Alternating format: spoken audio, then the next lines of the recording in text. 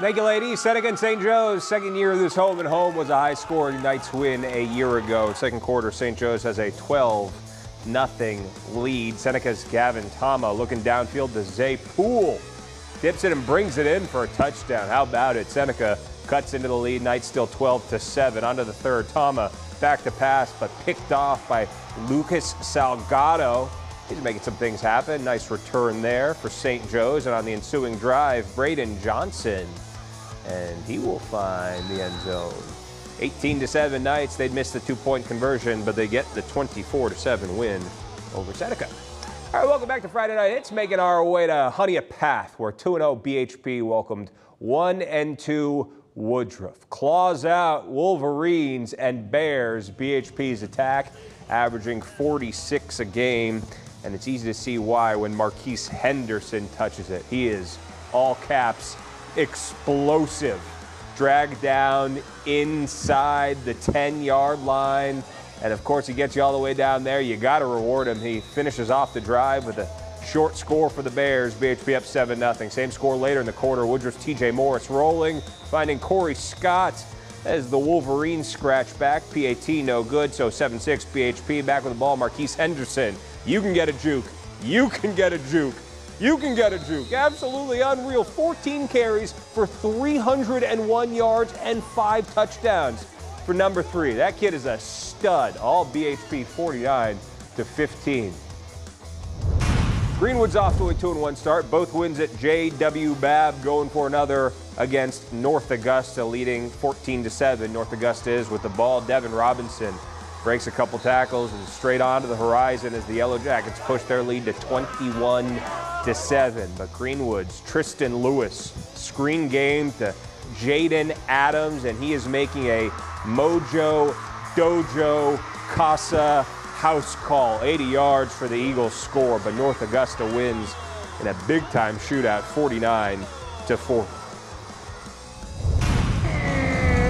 Chesney from Broome at home against R Central from just north of the state line. Early going, Chesney's KJ Proctor ripping it to Caleb Blanton.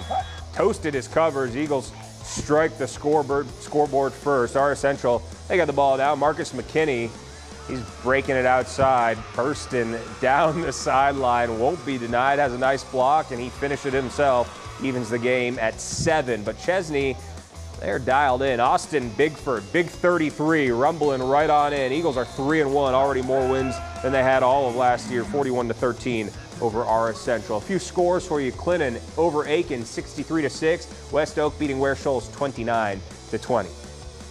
The defending 1A champion Christchurch Cavaliers have won their last 2, taking on Riverside, who's starting to build a winning program in recent seasons. Fun game that these two played last September. Cavaliers won that one 38-30 in a sizzling start to this one for Christchurch. Deshaun Reeder, he takes a pitch down the left side, finds a little daylight.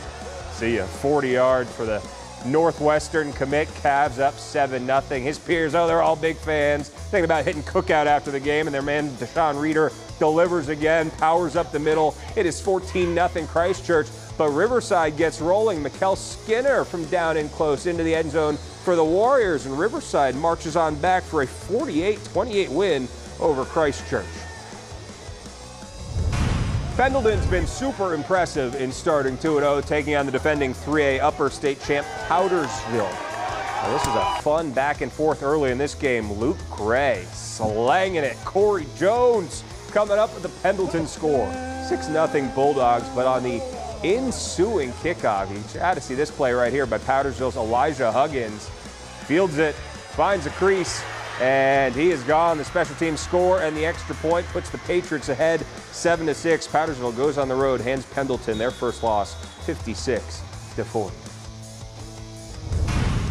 Eyes on the sky, it tells no lies. Travelers Rest getting Woodmont Wildcats with the 8-0 lead. TR trying to answer. Colby Epps going deep, but it's Woodmont's Keishun McCoy coming up with the INT. Woodmont marches down the field with the ball. Jordan Sink drops it into Drake Stewart. Just hold on, we're going home. Wildcats blank TR 22-0.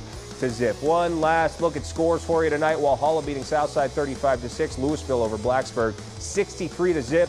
Low-scoring game, Saluda beating Emerald 9-6, 96 over Mid-Carolina 21-0. That'll do it for us. Week 3 of Friday Night Hits is in the books for Chase and our entire crew. Thanks as always for joining us. We'll see you next week, same time, same place.